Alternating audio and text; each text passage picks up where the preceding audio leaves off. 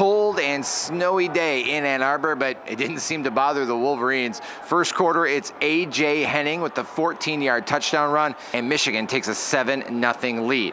Wolverines would lead at 14-13 at the break, then in the third quarter. This was Hassan Haskins' day. 13-yard touchdown run makes it 21-13.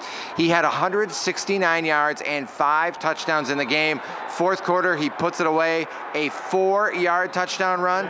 Michigan beats Ohio State 42-27. Wolverines are Big Ten East champs. They're well prepared, very determined. You know, my favorite saying of all time is where there's a will, there's a way.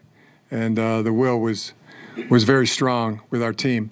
And you know, the way it feels now, just feels like the beginning.